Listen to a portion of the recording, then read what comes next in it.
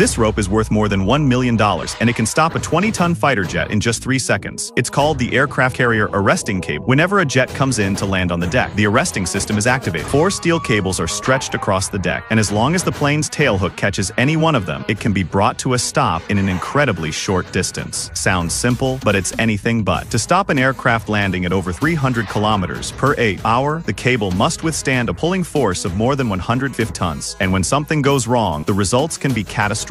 In 2003, a U.S. Navy jet's cable snapped on land, sending the aircraft plunging into the sea and whipping back across the deck, injuring more than a dozen crew members. To prevent disasters like this, engineers developed one of the most advanced ropes in existence. 30 fine steel wires are twisted into a strand, and 6 of those strands are wound together into a single cable. Combined with powerful hydraulic cylinders and energy absorbers beneath the deck, the system safely absorbs the enormous landing forces, stopping the jet in its tracks. It is nothing short of a masterpiece of human ingenuity and a true modern engineering miracle.